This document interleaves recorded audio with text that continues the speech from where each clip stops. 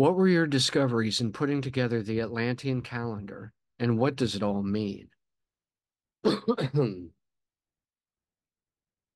the Atlantean calendar iteration or phase of my own post-neo-Enochian work, I sought to restore to its original antediluvian glory an authentic artifact unifying all the predictive and calendrical systems of the earliest civilizations of humankind. Thus, I began by finishing the neo-Enochian work of SLM Mathers in the Golden Dawn book published by Israel Regardie. From this foundation of base 4 elements and the base 12 Babylonian zodiac, I was able to add the 64 hexagrams of Chinese I Ching, the 5 Vedic Hindu Tattvas, the 36 Egyptian deacons, and even the 20 Mayan kin or day names.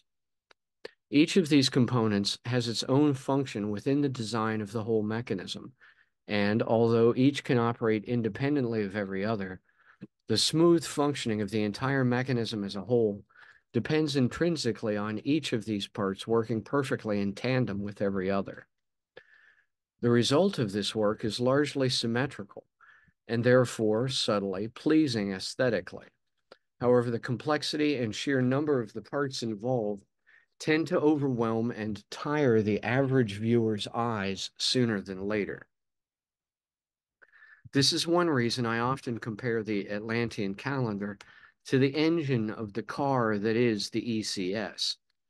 Everyone wants to drive the car, but fewer can fully understand it enough to repair one's broken engine.